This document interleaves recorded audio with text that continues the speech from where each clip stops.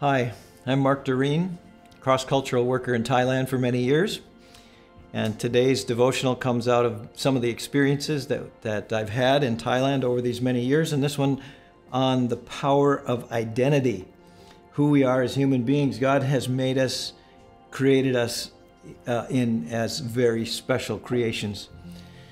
So Genesis chapter 1 and verse 26, "Then God said, 'Let us make mankind in our image, in our likeness, so that they may rule over the fish in the sea and the birds in the sky and over the livestock and over all the wild animals and over all the creation that moves along the ground.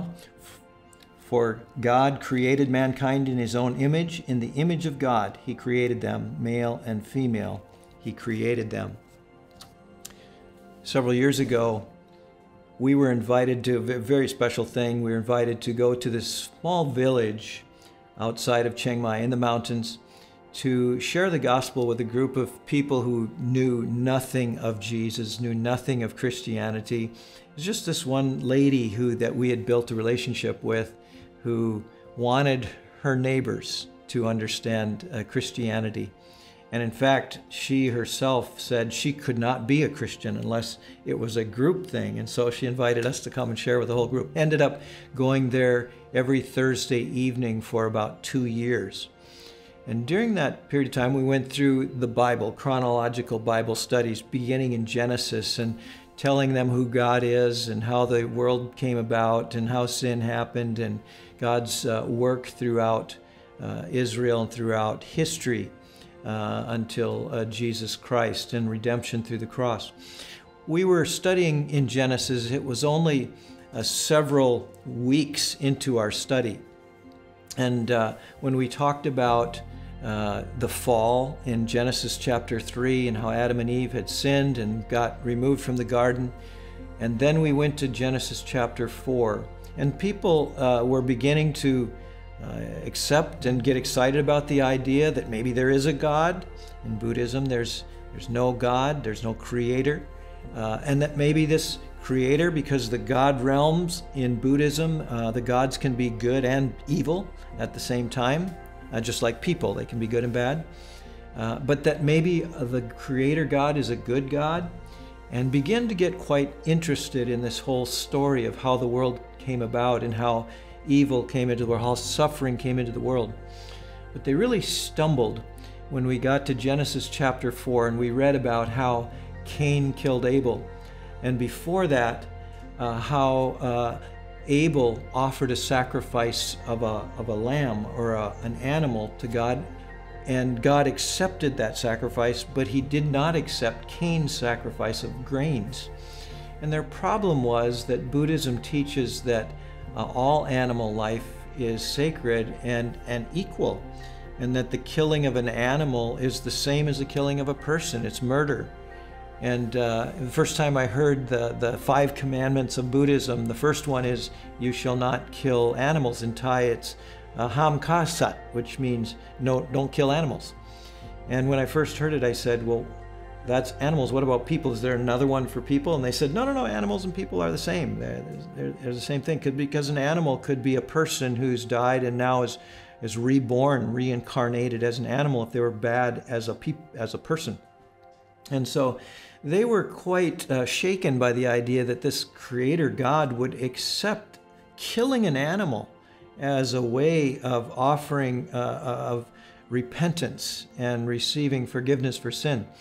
And the Lord, really, we needed the wisdom of the Holy Spirit to know how to deal with that. And so we went back to this scripture here in Genesis chapter 1, and we talked about how God created humankind in his own image and in his own likeness. And what does that mean? And so we asked the people, what's the difference between people and animals? Is there a difference? And they said, arms, legs, eyes, ears, they can think. They're trying to think of differences. I said, let me ask you, let me tell you the difference. God is spirit, and he created people with a spirit, an eternal spirit, in fact, that won't die. But animals, they're not created with a spirit. And they said, well, how do you know that? Do you think that's really true? Or how do you know that for sure? And the Lord gave me wisdom to offer this question to them. I said, have you ever seen a monkey, one of the most intelligent of the animal kingdom? Have you ever seen them worshiping God or bowing before an idol or doing any kind of sacrificial or religious thing? And they said, no, monkeys don't do that. What about a dog? Do you ever see a dog praying or meditating? They laughed and said, no, they don't do that. And I said, but why is it then that people everywhere, even people in the remotest island of the Pacific that haven't had Western influence or other influence, why is it that they worship? Why do they worship the sun, moon, and stars, or trees, or things in nature, or build idols to worship? Why is there such a desire in the heart of people everywhere, every culture, to worship something, to seek a God? And they said, yeah, there's a difference there. And so I said, people are born with or created with a spirit that needs to communicate with the spiritual realm. And so God created us in His image and His likeness, meaning God is spirit and we have spirit so that we can commune with Him. We're born with a desire and a longing for spiritual answers. And they were able to overcome their objections and move on in their study. But I discovered and want to encourage you with this today. God created you in a different way than any of the rest of creation. God created you like Him to be able to communicate with Him. And in fact, in God's hierarchy, He created you above everything else in creation. And in fact, the verse that we read says that God created us to rule over or to take care of creation. That's our role, our responsibility is to care for the earth that God has created. In fact, God created the earth for humankind.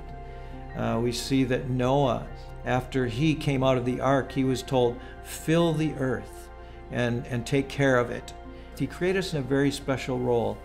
And in fact, He created us above even the angelic realm and even the demonic realm. We see the writer of Hebrews saying that the angels cannot be inheritors of what God has. The angels can't inherit sonship.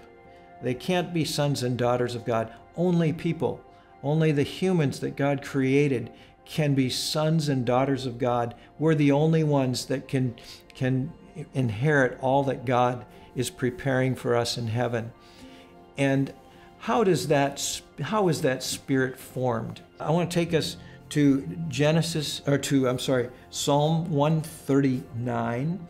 Psalm 139 talks about how wonderfully that we are created. And there's a particular verse that interests me, and that is in verse 13. It says, "For you have created my inmost being. You knit me together in my mother's womb." And multiple passages in the scriptures talks about God knitting us together, forming us with His hands in our mother's womb. And I believe that's the moment that God created your spirit. He created each and every one of us with a spirit that will not die. It's not a natural process, it's a supernatural process that creates a spirit that will not die. And God's created you on purpose, intentionally, whether your parents wanted you or not, whether the world wants you or not. God intentionally created you and created you as the ultimate creation in all of the things that He created, because He intended to create you. He loves you and has a purpose for your life. And so we praise God that our identity is in God and His creation for us. Let's pray. Thank you, Lord, that you have created us intentionally. Thank you, Lord, that you've created us with a plan in mind. And I pray for each person who does not have that strong identity in you and wonders why they were placed here on this earth. Lord, I pray you to encourage them today with the fact that you intentionally created them and that they are your special, they have a special place in your heart. And we pray you'd strengthen them and bless them and guide them today. In Jesus' name, amen.